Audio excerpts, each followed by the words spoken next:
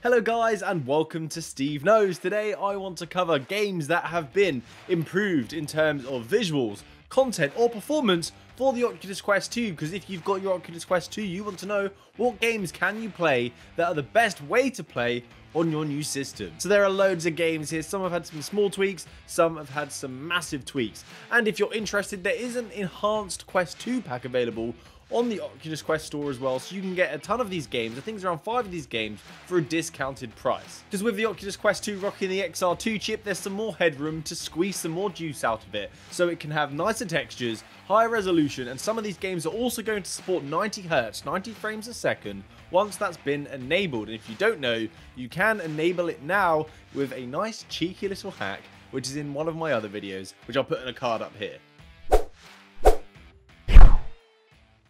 So, starting off, the first game on this list is Apex Construct. This game was a launch title on the Oculus Quest 1, and it was a great game for when the Quest launched. But of course, developers learned more tricks to improve the games, bringing bigger, more lavish improvements. That's exactly what Fast Travel Games, a dev studio who I do actually really like, have done. This action title that is well known for its bow and arrow mechanic with a pop-up shield built in, has got a Quest 2 enhanced update. This update includes a resolution boost for more clarity on the high resolution screen. They've removed the foveated rendering from around the edge of the screen as well, so no more pixelated edges as you're exploring this colourful world. There's more particle effects such as sparks when you're hitting the robot enemies with your bow. The non-playable characters have ragdoll effects now as well, which is something I am a fan of. And there are more audio effects for your interactions around the world. This update and game is available right now on the Oculus Quest 2, and if you own the game already, perhaps you can dive back in again. Next is a game that seriously needed some graphical improvements, and this one has had a ton. It's Arizona Sunshine. This is a great virtual reality zombie game that can be played cooperatively, but an expensive one at $29.99 for an old port, and the port came out looking like a game from the N64 era. The community were not happy. But looking past that, I've always thought the game is still a great game, and it plays well on this standalone device. And now with the Oculus Quest 2 out, it's got a nice enhancement boost. So we now have HD zombies that are more detailed, such as they have scarring on the neck or wrinkles. The world is now more abundant with foliage such as weeds and plants around. There's blood spatters on the walls and floors. Glass can now be smashed in some areas as well. Sniper scopes are back. You can now look down a scope to take off zombies' heads from a distance instead of using that terrible iron sight. There are also more detailed textures in game, new light maps, which is an improvement that's available on the Quest 1 also, so you can see much more shiny, detailed, reflective surfaces. The game is crossplay for Quest 1 as well, so those that were worried about that, you can still play cooperatively on both systems. So maybe it's time to dive back in and try and survive the zombie apocalypse. Just don't fear the mines.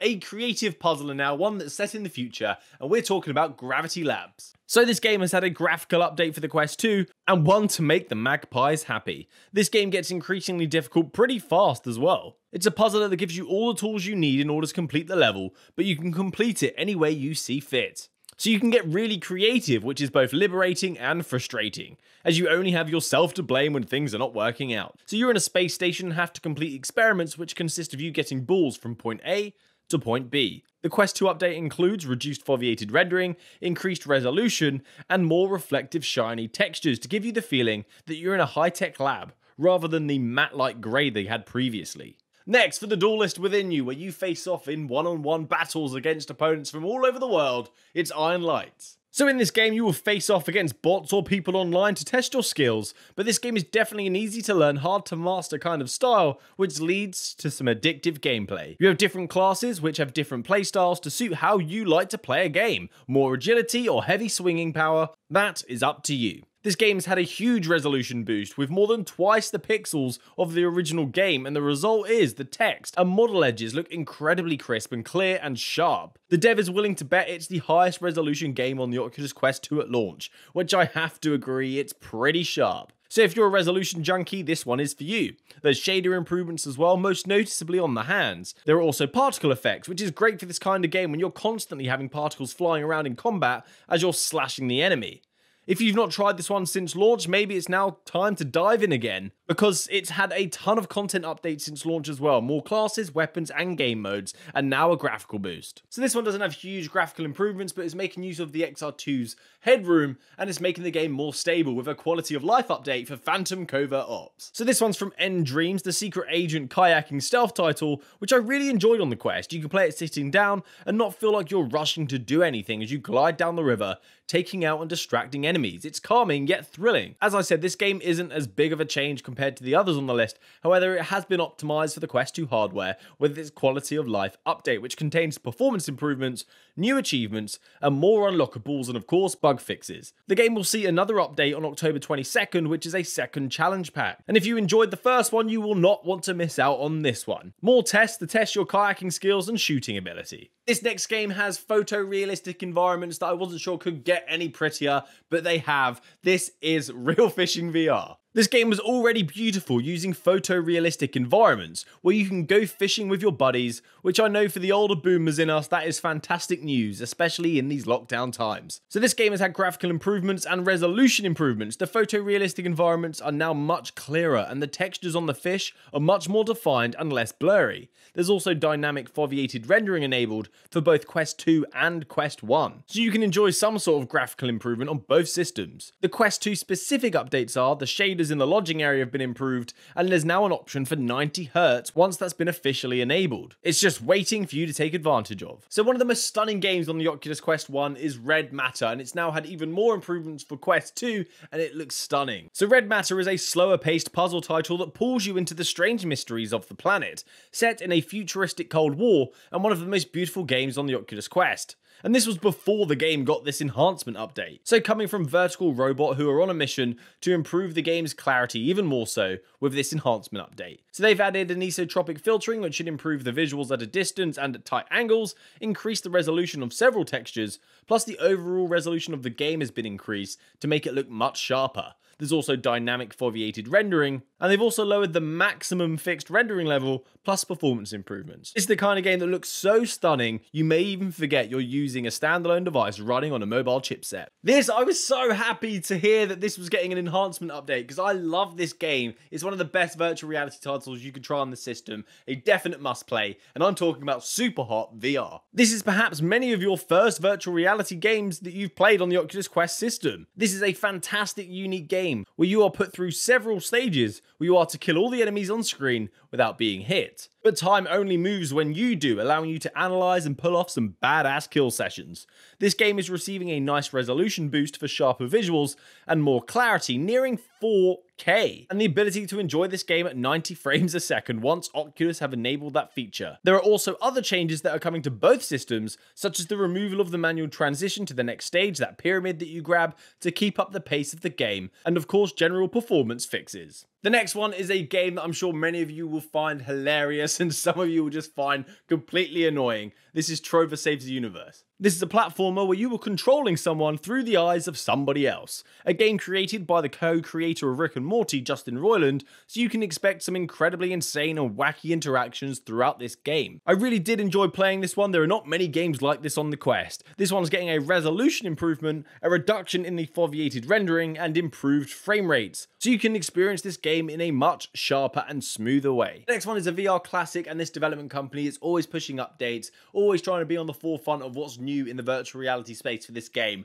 and this is Waltz of the Wizard. As I said, this game gets frequent updates all the time and is always staying current with the latest tech, such as hand tracking. When that was released, this game instantly got it. They had implemented that feature, and it's one of the first games where you can play the entire game without any controllers. It's now got a Quest 2 update from Alden Dynamics. This is a wizarding playground as you explore different worlds, complete puzzles, make your way through labyrinths, conjure spells and potions, whilst being able to interact with nearly anything around you in the world. There are a ton of secrets waiting to be found. So the graphical update for Quest 2 includes an increase of resolution for sharper visuals, real bloom, some lighting effects on spells and reflective objects, anisotropic textures are now available as well. There are more objects available in the main home HUD for you to interact with, and more decoration around the place as well. Fire particles now come off flames, and of course, there are general performance improvements too. The Quest 1 also received an update that now includes more baked lighting improvements, so there's an update for both systems in the graphics department. So this next application allows you to play PC VR games wirelessly,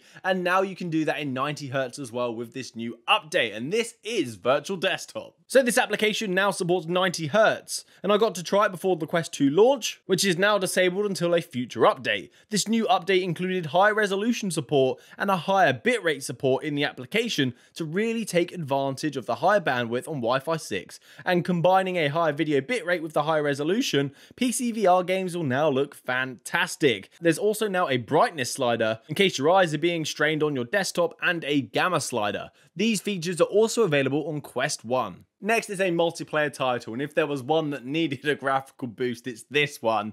It's Onward. An online multiplayer action shooter where going full on guns blazing is not the way to play. It's more tactical, especially in team play. This is a loved game, but on the Oculus Quest, it does lack that beauty. It needed an update. So in the latest update 1.8.5, on the Oculus Quest 2, you should see greater texture detail, especially on your weapons due to the new specular maps. You should also see less texture popping and loading, which was previously very prominent. There is also B haptic support on the Oculus Quest now, which is incredible. So you can play wirelessly a multiplayer online shooter with B haptic support on the Oculus Quest for greater immersion. Fantastic news. One of my favourite zombie games now, and one where I have huge respect for the developers, is they're always pushing out updates, trying to improve this title. And it went from a game where at launch where I was like, huh, to now I'm considering a must play. This is Death Horizon Reloaded. So now it's one of my favourite virtual reality games with its co-op support, so you can play through it with a friend,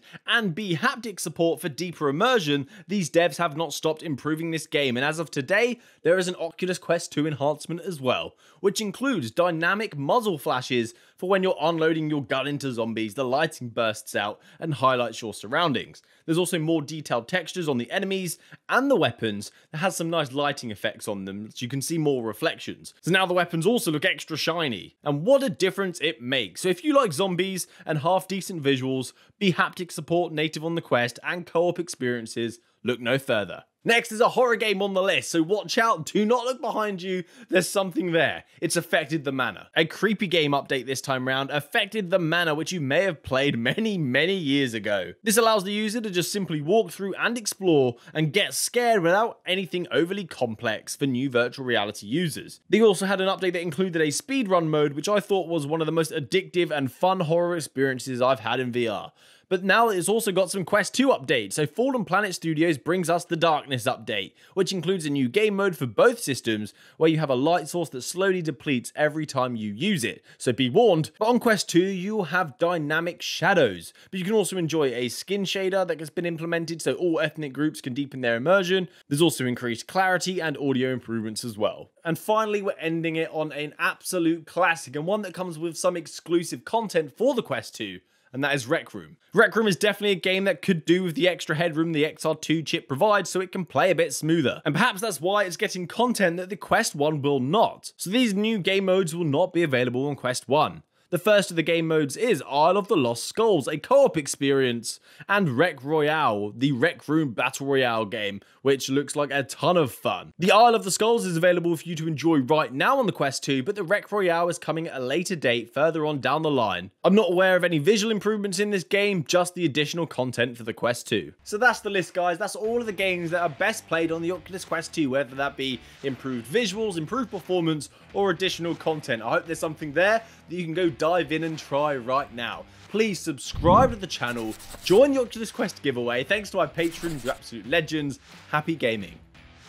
Good day.